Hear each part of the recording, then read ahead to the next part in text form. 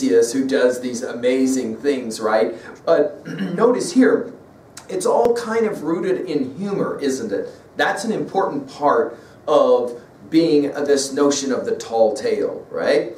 Of course, notice as well, the assumed audience, this is huge, think about this at 2b. The assumed audience of this text is in fact Americans. Notice, the July 4th celebration, right? Notice he keeps using we, and he keeps talking about this was back before. Today, it's not so much like that, right? Okay. Also, you're kind of expected to know a little bit about the geography of America, namely, of course, the Grand Canyon and Death Valley, as well as State Plain as well.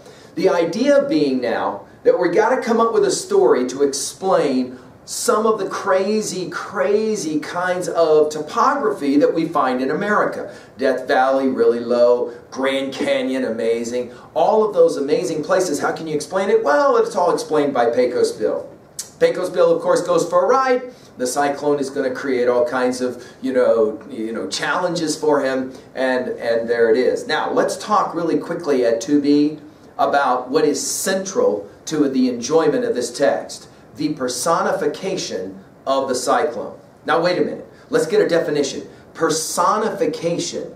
To give human attributes to something non-human. Notice in this text that the cyclone is in some ways personified as almost being like human.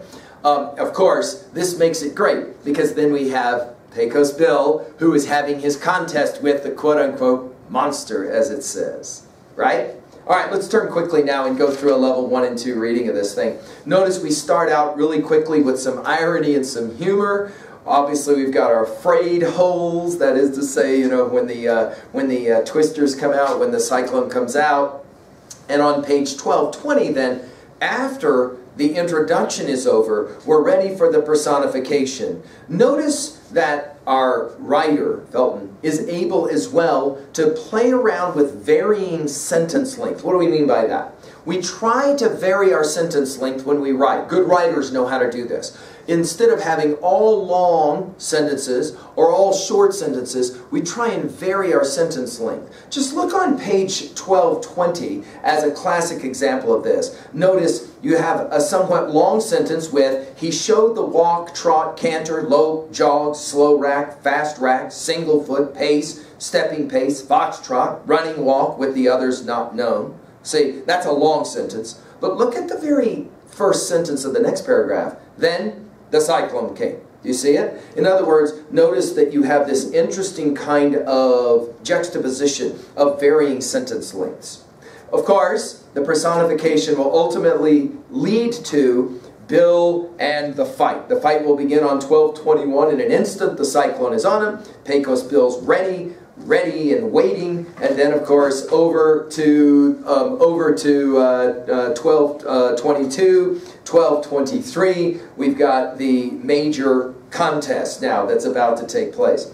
Notice how Bill on 1223, we're told, he's having the time of his life.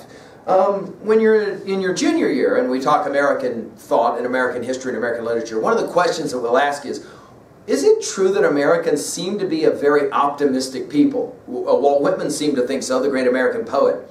And one of the things that makes Americans so optimistic, many have argued, like Mark Twain, is that many of our stories will have these heroes that are set in the middle of really terrible experiences, and they seem to be having the time of their life. Notice as we read this one. As for Bill, he was having the time of his life, riding on a cyclone, on a twister, shouting at the top of his voice, kicking his opponent in the ribs and jabbing his thumb in its flanks.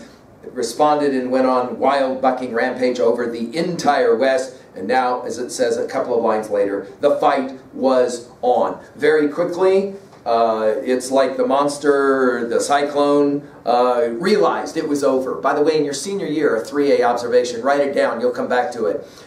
When in your senior year you study the Anglo-Saxon epic poem Beowulf, Beowulf will fight against Grendel, the monster Grendel, and you're going to have a very similar kind of contest. This huge, disturbing monster will fight with Beowulf, our hero, and the minute we're told that Beowulf grabs hold of him, he knows, Grendel, the monster, knows that it's over. Just like our cyclone who heads towards the Rocky Mountains and then of course is dissipated, creating Death Valley, and then as well some mention of Grand Canyon, which is technically ascribed to Paul Bunyan, who dragged his axe across the ground, and that's what created the famous Grand Canyon.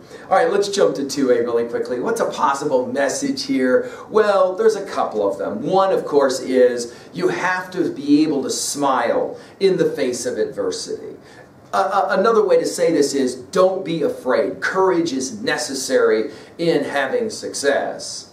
Of course, another interesting latent message is that Americans are a people who will stand up to a contest and they will be happy in their moment of greatest activity, we might say, challenge. And to that degree, afraid of nothing, we might say, right? So our tall tale heroes are these kind of heroes that are afraid of nothing. They'll even ride on a cyclone.